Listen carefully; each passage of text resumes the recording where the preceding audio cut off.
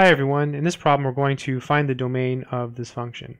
So the domain of this function is the set of all x's and y's that we can plug in that makes sense. It's a set of all ordered pairs that will make sense here.